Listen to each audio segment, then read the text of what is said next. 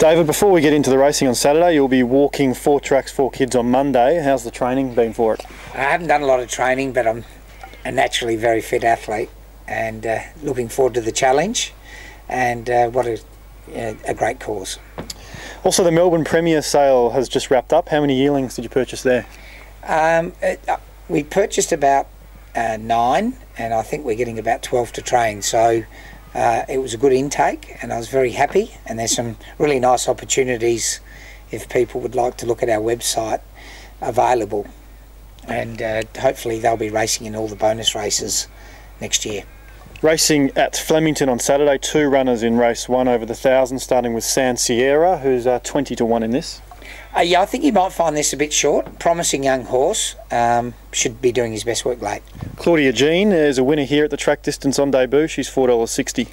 Yeah, her trial was very good going into the Blue Diamond. The horse she trialled with ran 3rd. She's a quality filly. She was unfortunately scratched from the Blue Diamond due to a hoof injury.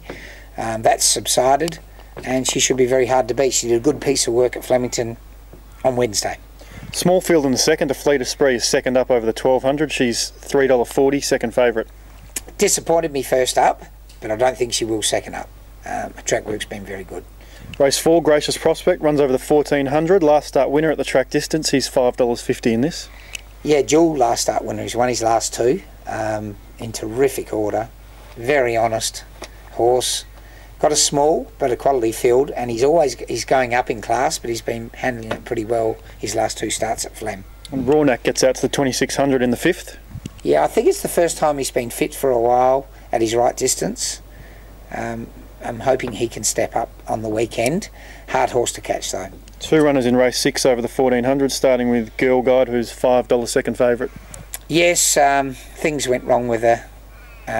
I think Craig didn't quite get it right the other day. I'd forget she ran last. You don't often tip one that ran last at its last start, but I'll tip her this weekend. I think she'll race right on the pace and be hard to catch.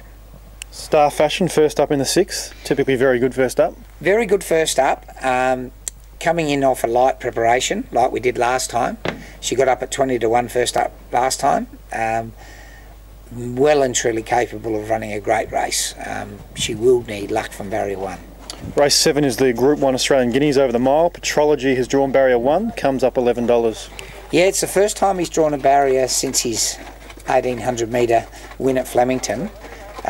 He'll take a much more forward position and probably sit in the first half a dozen, and if the breaks come at the right time, he'll be presenting in hard to beat. His form's very, very good for this. Forget he went around last start. He went back from the wide barrier, and it was just a sit sprint that didn't suit back markers, but his closing sectional was pretty good. Firehouse Rock is the other runner in the Guineas, $35. Yeah, different tactics. I was sure he was home last start, and then he stopped and waited for them. So we're going to be the horse last to challenge instead of first, and we'll produce him late in the straight, and he's got a very classy short sprint, and hopefully Walker will time it.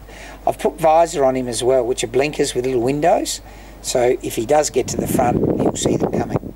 Spacecraft returns from Sydney in race 9 over 1,800. He's drawn out in 13. Yeah, it won't matter. He'll just cruise across down that back straight in his own time, lead, and he's always competitive if the tempo's right.